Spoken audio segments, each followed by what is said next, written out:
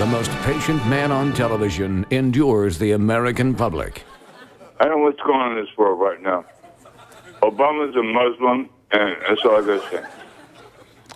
Obama is not a Muslim, but thank you for making your comment. I watch all three of your channels, C-SPAN, C-SPAN 1 and C-SPAN 2, C-SPAN 3, I'm sorry. Sure. And it's heavily Republican. Okay. I thought this was a free country. We've excluded God from everything, and look at what's happening to us. We should probably send in special forces, similar to Rambo. I don't know enough about the military. Just scare them off, tell them off, I'll blow your head off, and that's all. That's done.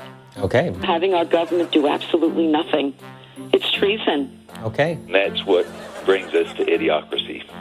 Okay. Uh-huh. Okay. So, 47 senators signed no letter, sending those to them. You know, why could Iran trust us? Thank you. Okay. Now, the continuing adventures of the most patient man on television. You can hear me? I can. Go ahead, Paul.